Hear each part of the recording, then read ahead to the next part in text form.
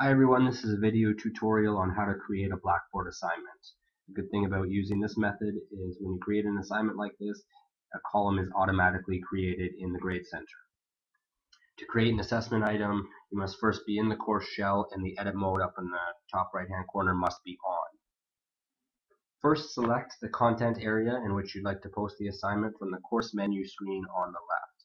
In this case, I will put it in my assignments and tests area. Click the Assessments button and choose Assignment from the drop-down menu. If the assignment should go in a specific folder, make sure you are in the current location before creating the item. Fill in the name and instructions for the assignment item. In this case, I'll call it Assignment 1.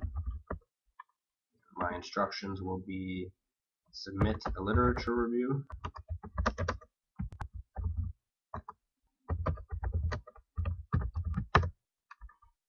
You also have the option to scroll down and you could select Browse My Computer or Browse Course to attach an instructions document. So in this case, I've already got my instructions made, so I'll just attach them to the assignments. You also have the ability to assign course alignments to the item.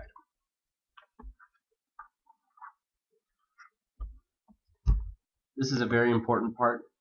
You must set a value for points possible. This is the maximum number of marks that are available for this column. For example, if the assignment is out of 100 marks, you would enter 100. If there is a rubric created for the assessment portion of the assignment, one can be attached for student reference, or one can be created using the Blackboard rubric builder. For more information, including setup options, please see the rubric tip sheet. The next step is to select the appropriate options. In most cases, the default options are recommended. However, you may wish to tailor the settings to your specific requirements. For example, make the assessment available or make the assignment available. It must be yes for students to have access to the assessment.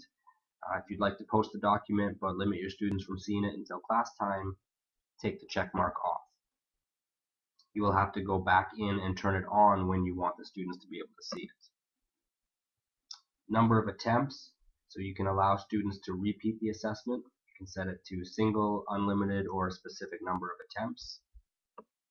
You can limit the availability, so if you use date restrictions, you must check the box for display after and display until, and enter an end date.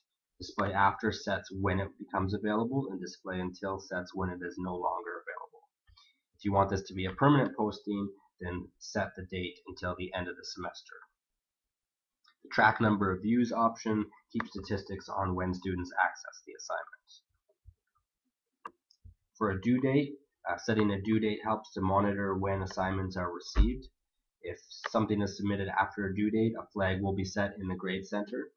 To set a due date, you must first select this option and then use the calendar and clock icons to set a date and time. You can also choose to assign the assessment to all students or to groups of students. If this is a group assignment, you will need to decide which group or group set to assign this project to. Keep in mind that if groups have not been created, they will need to be set up first before you can proceed with this option. And please refer to the appropriate tip sheet for instructions on creating groups. The last step is to click the Submit button. And now students can access the assignment from the content area in which it was posted. They have the ability to enter their completed assignment directly to the text box provided on the submission screen, or they can attach a Word or PDF document for you to grade electronically.